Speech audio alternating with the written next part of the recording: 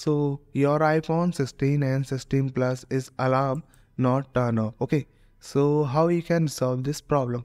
First of all, we have to try likely turn off your attention aware feature. Okay, so simply we have to go into your iPhone setting, then there is, and now we have to going likely in setting of your Face ID and passcode. Tap on this, they will ask you for your passcode, and now we have to find attention aware feature. They are there, so we have to simply turn off this feature. If it on like this, okay, I have turned off this feature, and now move to another solution. We have to try likely your check volume setting. Ensure this alert volume is set appropriate and that the mute switch is off.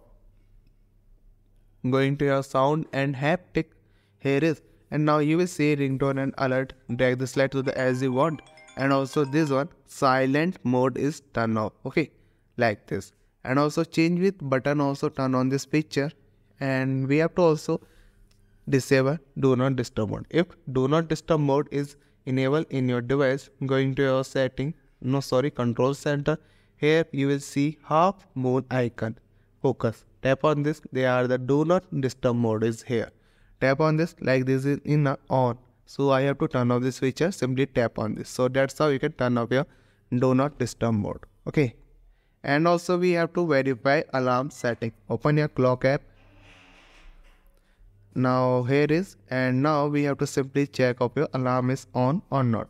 Like this are the turn on my alarm feature. Tap on there, and now you can select which time you want to off your alarm, Sunday, Monday, Tuesday, whichever you want, and enable is alarm. And we have to also select your sound like this.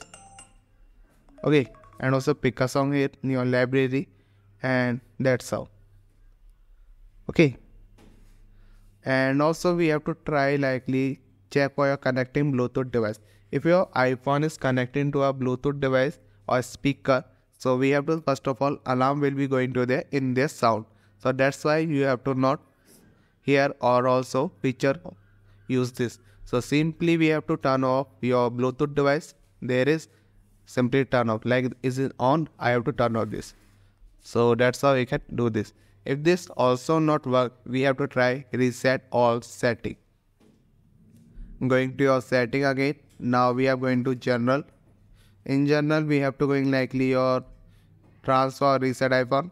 There is reset and then reset all setting, and they will ask you for your passcode. Confirm this, and they are the confirm of a reset all setting. Okay, so that's how we can do this.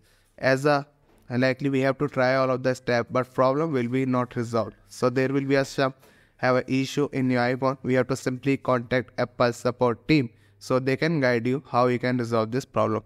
So thank you.